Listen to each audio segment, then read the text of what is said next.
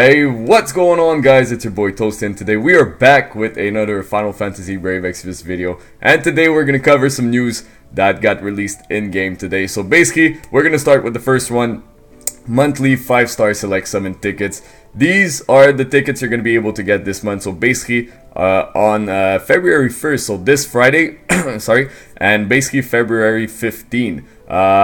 So this one right here, I'm pretty sure it's gonna be the King Mog event that we're gonna get with maybe Jet and Oron. So hopefully Final Fantasy X will be out this Friday, and you guys will be able to get a 5-star select summon ticket. And something really cool that's gonna happen with this, and we're gonna cover it a little bit later in the video. So let's go over the next one. Ability Awakening. So basically on Thursday after maintenance, you guys will be able to awaken the abilities of Yuri, Varun, Yan, Miyuki, Chao, Cloud, Hang, and Elfrida. So if you guys have some of these units and you want to awaken their abilities, go for it. We're not gonna go over everything basically because they didn't data mine it completely, so you don't have the full percentage on all the units.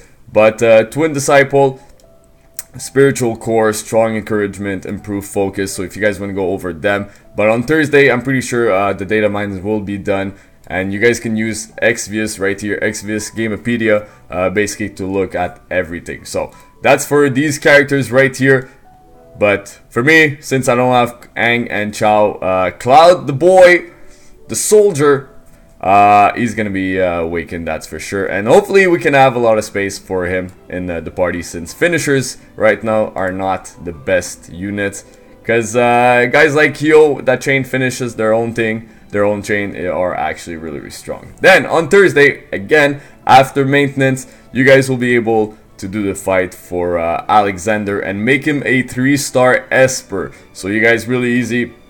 You go back to where you fought him the first and second time. There's going to be a third fight that you're going to be able to do, which is 30 energy. You guys fight him, you guys beat him, and guess what? Bam!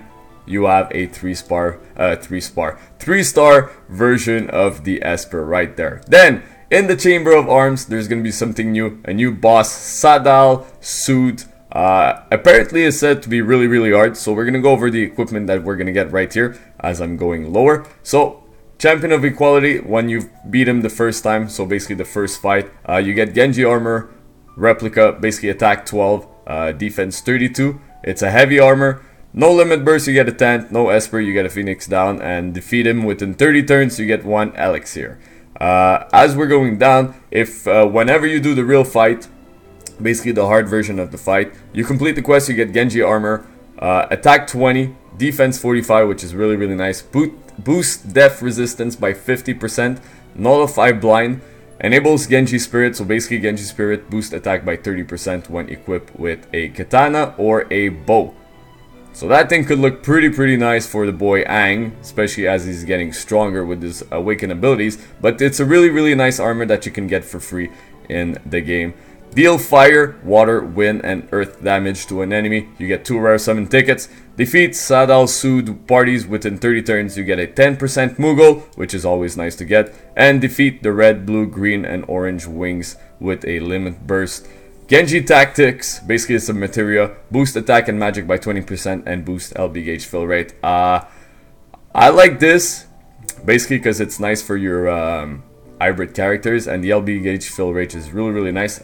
We just don't know the percentage on the LB gauge fill rate, but that's something that I would, if you guys have those Veritas of the Light, that could be really good, since her limited burst is really strong with a 74% break to defense and spirit. So I will gladly take that if we can make it there. Then, really good, guys. The story continues. I'm not gonna go down because sometimes I might spoil something for you guys if you're not there yet. But yes, the story continues, and guys, I gotta say, the story in this game is amazing. So if you guys are not there yet, stop whatever you're doing, just go play the story because it's amazing. Seriously, Gumi, Square Enix, you guys did an amazing job with the story, because it's just getting better and better, that's for sure. So this will be live this Thursday, so you guys can keep playing the story after maintenance. Then Star Ocean, it's back, we all know it. Basically the highly difficult quest is back. Now the one thing I'm not sure of, if we beat it already, are the things are going to be back to 0. So are we going to be able to get the rewards again? I have no idea. They didn't write anything about it, so let's go over the things. Lightning attacks are effective against him, Kupo. Fighting him for more than 8 turns could prove dangerous, Kupo. Hit him with lightning attacks for a total of 3 turns to watch him recall, Kupo. So the first time I did this fight, to be honest guys, it was really easy. I think I used CG Sakura and I just hit him with lightning. I need to rewatch the video, but it was a really easy fight. So let's go over the mission rewards. Complete the quest, you get a 5-star, 5% Moogle, sorry. Deal lightning damage 3 times or more.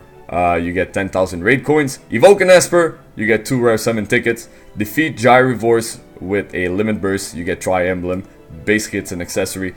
Defense 3, attack and magic 15%, defense and spirit 10%. Really nice. If you guys want, bring your heroes with a lightning weapon and just crush him. Because trust me, this boss is really not that hard. They didn't do the hardest boss, that's for sure. Then the last thing guys, we're gonna talk over this, which is really good, and that's what I meant at the beginning of the video. So guaranteed 5-star special summon ticket. Basically in the JP version, whenever you're doing a King Mog event, the more you play it, basically you kind of get like reward coins at the end. Meaning that if you do the level, I don't know, once you get 100 coins. If you do the level twice, the hardest level difficulty, so let's say level 40, you do it once, you get 100 coins. You do it twice, you get another 100 coins.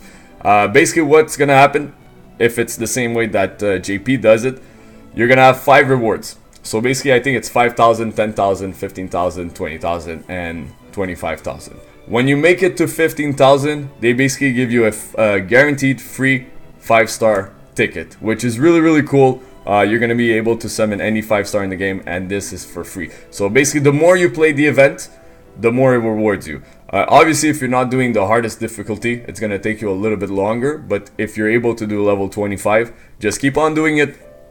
Even if you have everything, just keep on doing it, because those little coins will work towards the reward of getting a 5-star summon ticket. So guys, free 5-star units. I know you might end up getting the same units over and over again, but guys, this is a gacha game. Things like that happen, but it's free. So whenever we get something free like that, hey, it's really cool. They didn't have to do it and they're doing it. So basically this is amazing news. Guaranteed 5-star special summon.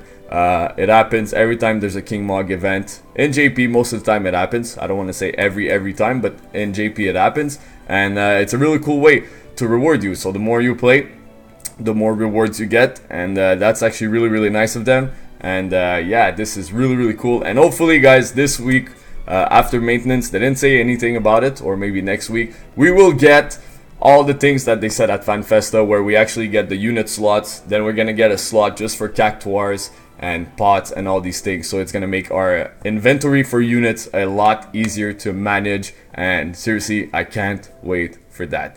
Other than that, guys, please, hopefully this video was helpful.